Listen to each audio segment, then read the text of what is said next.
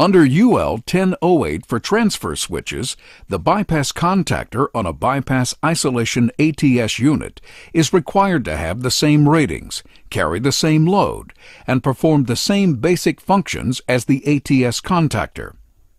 This was typically accomplished with a fixed bypass contactor and a drawout ATS, in which the bypass operates as a manual transfer switch, requiring a technician to stand by for a manual transfer in the event of a power outage while the main ATS contactor is isolated for maintenance.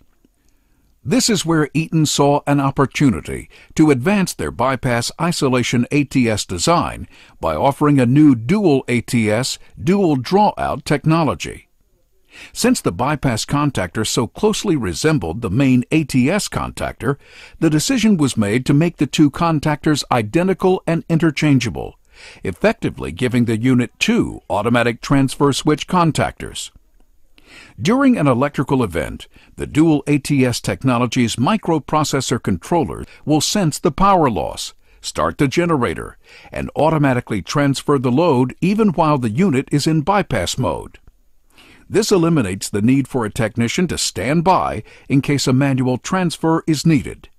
In addition, it allows for only one spare contactor to remain on-site for replacement of either the ATS or the bypass switch.